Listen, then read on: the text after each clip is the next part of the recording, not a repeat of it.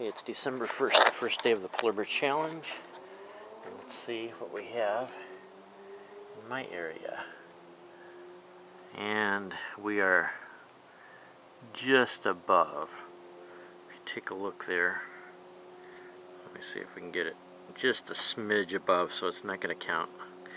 I figured I might hit 32 because they said a low was going to be 34 at O'Hare, but I would call this 33 degrees. So we're going to ride anyway. It's the first day of the Polar Bear Challenge. It might not be official, but we're going to ride anyway.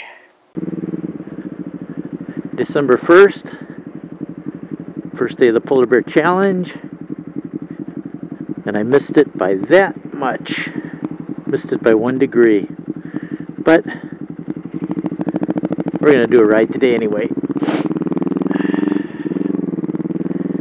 Even though it's unofficial, it's the opening of the polar bear season, so I wanted to get a ride in for that reason. And I see my windshield, my face shield is fogging up, but hopefully once I get going the breeze will take care of the fogging.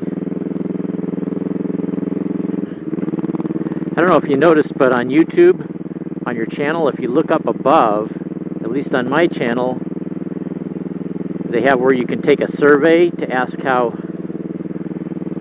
YouTube and Google is doing. And I would urge everybody to click on that and take that survey. The purpose I used it for was to let them know that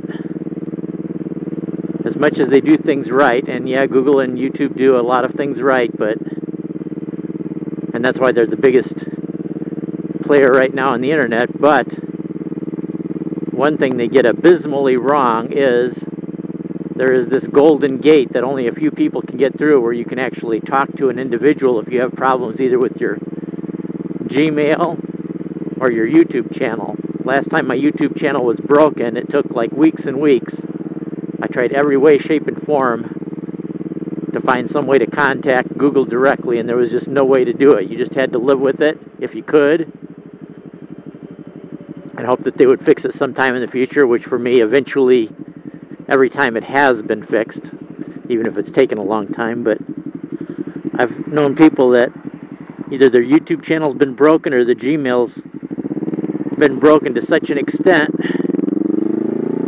that their only choice was just to abandon it and make a new Gmail or make a new YouTube channel, because it was just so broken there was no way to even use it. So I would urge everybody that's ever had any kind of frustration with either YouTube or Google to get on that survey and let them know that we want some form of contact with a human being. I'm not saying they have to have a staff of people there answering phones, but at least have some type of an email system, even with a robot responder that says a person is going to at least glance at your email and see what the problem is. Even if it's a matter of just maybe pointing you to a FAQ or something like that to give you an answer. So anyway, going in the store. I will be back in a sec.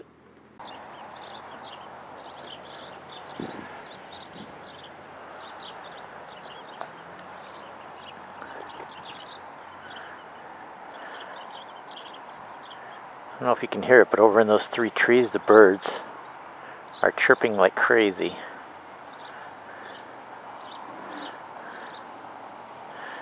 Maybe they're enjoying the fact that it's slightly above freezing too.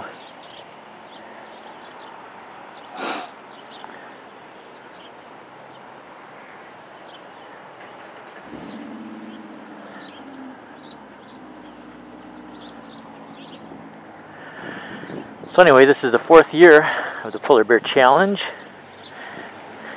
and we have well over 100 members signed up, which is very nice. I mean, typically we get an active participation level of around 1/3 of those that are signed up, so we should have at least 33 or so people actively participating.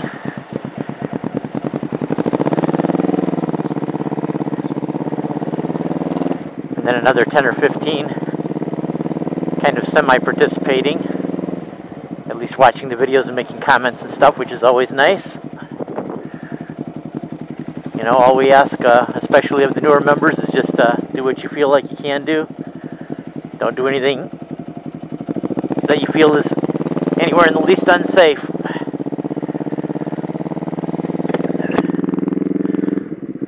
Some of the polar bear members do like to ride in all weather conditions, including snow. I don't happen to be one of them. The streets have to be pretty much clear for me to feel safe to ride. But the whole purpose behind this anyway is to get people to continue posting vids, even if you live up in the north, and to show people that you can be a year-round motorcycle rider, even if you live in the northern part of the US or Canada. There might be certain days in the winter where you're restricted from riding, but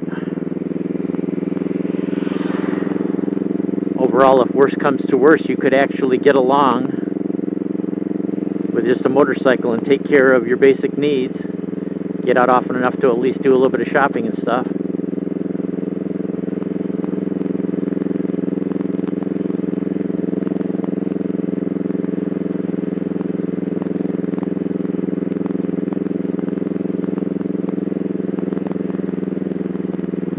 Such a beautiful day. I didn't even wear my balaclava, and I haven't even put on the handlebar mitts yet either. I usually try to just let my gauntlet mittens do it, but until it gets down to 0 degrees, then past 0 degrees, even with these kind of gauntlet mittens, doesn't quite cut it, and I do need the handlebar mittens besides. And be careful if you're not used to using handlebar mittens too, because that can be rather scary too, and get a good quality pair. Because if you take your hand out to do something and then go to put it in the mitten again, and all of a sudden you got to work one of the controls, you could be in big trouble. So I would advise going out, doing slow speed maneuvering in a small parking lot that's abandoned with no traffic around, and just see how it works as far as putting your hand in and out of the handlebar mittens.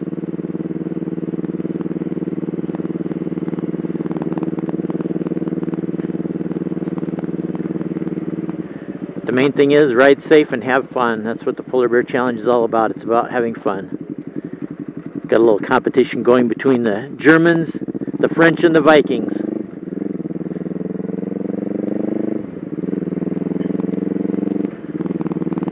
Along with the teams that Todd will be taking care of too. He puts the teams in categories of motorcycles so we can see what we do as far as teams. So my first chance looks like Wednesday for actually making an official polar bear run. Take care, everybody, and have fun with the PBC.